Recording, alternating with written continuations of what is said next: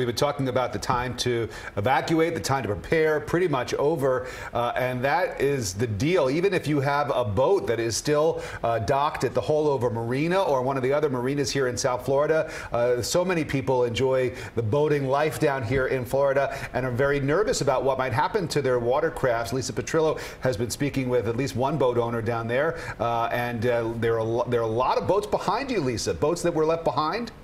Yeah, you know, Rick, you said it, a huge boating community, and what a beautiful scene behind me.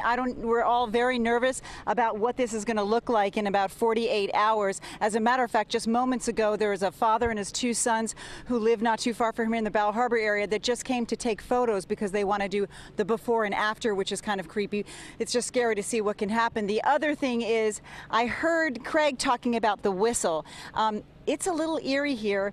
I don't think you can pick it up on my mic, but my cameraman and I were walking just looking for people, and there's whistling going all through here now. It's breezy. Sometimes we get little wind bursts, and it's very desolate here. But we did just talk to a man, and he didn't want to come on camera, who was telling us the key to these boats are these long lines. And he said he has not seen, Mohammed, let me show you them right here, this black line right here. So it goes all the way to that white boat over there. They say, I'm learning something here, folks, because I don't have a yacht. And that's the way you do it in a storm if you have no way of putting your boat up somewhere, is the long lines and short lines combined. He said, walking around this marina, he said he's been a yachtsman for over 40 years. Not enough of that. He says they're very tight, and he's thinking that they can start to pile up when the winds turn. So really that's happening here. I did see another couple come over here and check their boats. The people that are not evacuating, and this is obviously the beach area, an evacuation zone, are coming in sporadically to check their boats. We talked to a man earlier that said he's going to come back until he can't come back anymore to babysit his Intrepid over there, his boat. So people are, you know, their boats are their toys, and that's what it's all about. They're going to keep checking. But it has been surprising to see how many people today. South Beach, we found yesterday, more people were leaving. Here in this area from Bal Harbour to Hallandale Beach, we're finding so many people who are not evacuating.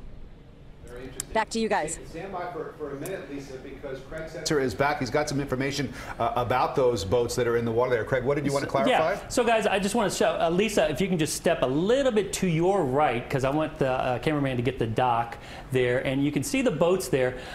These boats are going to rise with the tide as it comes in. And so what the thinking is that you want to run your boat lines as long as possible so you don't kind of pin the boat down.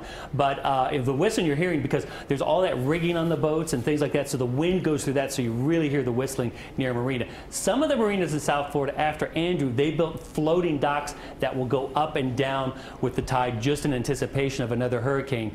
The problem is with these boats here, you know what? If we take a direct hit, you call the insurance company, because all of these boats, there's nowhere to move them. You can pay a lot of money to haul them out. A lot of people have contracts where they have a haul-out company, and they'll take their boat to a yard, they will take it out of the water and put it on stilts. The thing about boats and hurricanes is that it's better to have it out of the water than in the water, and those are big boats, obviously, because a boat that sinks at the dock is unrecoverable. A boat that is blown over on land does better.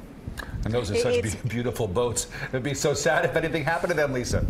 It's very true, and that's exactly what that gentleman was telling me about these long lines. Is what Craig said, is that they ride, they're hoping that they ride out this storm and they will move with it and then come back with it. He was, though, will tell you, very critical of many of the boats that we can't get to in there because it's locked, that were super tight. So anyway, we're just going to wait to see what happens, and that it won't be an Andrew, and we'll find them in the street over there. Back to you. All right, Lisa, thank you very much. And